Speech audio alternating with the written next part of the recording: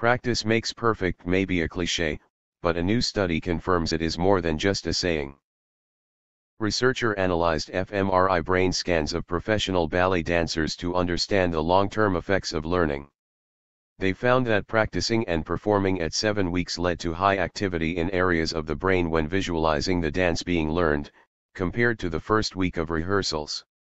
Studies investigating the neuroplastic changes associated with learning and practicing motor tasks have shown that practicing such tasks results in an increase in neural activation in several specific brain regions, according to the study by York University published in the journal PLOS One.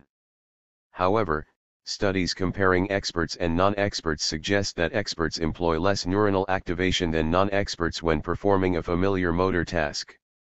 The experiment was created to determine the long-term changes in neural networks linked to learning a new dance in expert ballet dancers over the period of 34 weeks. We wanted to study how the brain gets activated with long-term rehearsal of complex dance motor sequences, said Professor Joseph de Souza, who studies and supports people with Parkinson's disease. The study outcome will help with understanding motor learning and developing effective treatments to rehabilitate the damaged or diseased brain.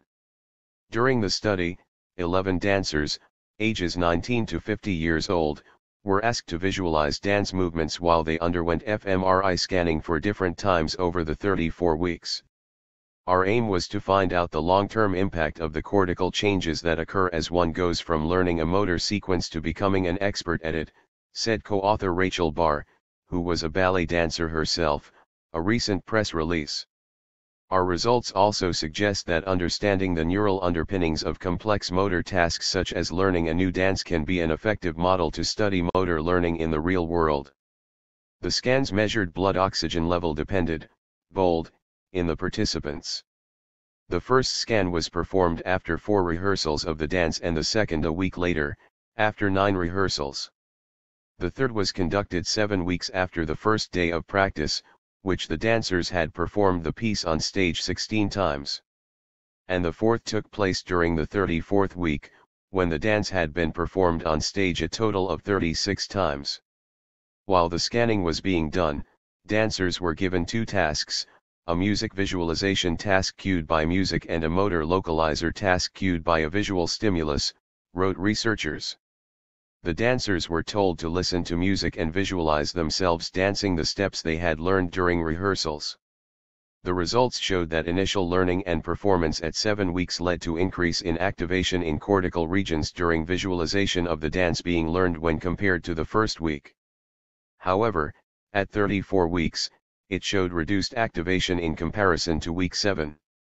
We found that in the learning process, our brain function makes an inverted U learning pattern from a slow pace at the start, accelerating to a peak at the midpoint, before returning to the original pace, once we have mastered the task, says de Souza.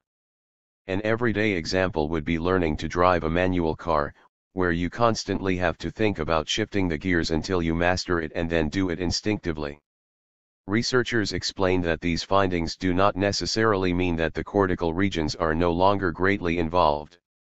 Neurons within these regions may have become more efficient, changed their connection weights, or chucked together their efficiency, the study explains. The team believes these findings indicate that the timing of learning real-world sensoromotor tasks can be tracked from cortical and subcortical regions using fMRI in professionals performing unique routines created to flow with music.